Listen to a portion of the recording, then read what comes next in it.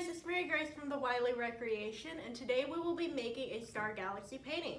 For this, you will need some black paper, some contact paper, Q-tips, and acrylic painting. Okay, so the first step is you're going to take your contact paper and cut it out into a star, and then you're going to take it off and then stick it onto the back like here. And then I have my colors right here. I got two glow-in-the-darks, a silver, and a white, and you're just going to dab away at it.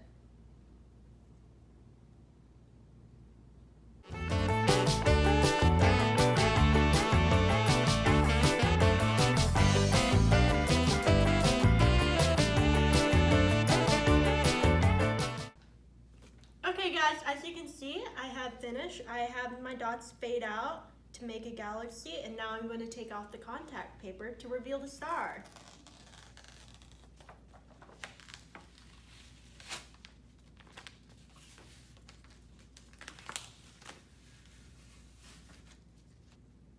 This is the completed look. I hope you go to infinity and beyond with this project and give it a try.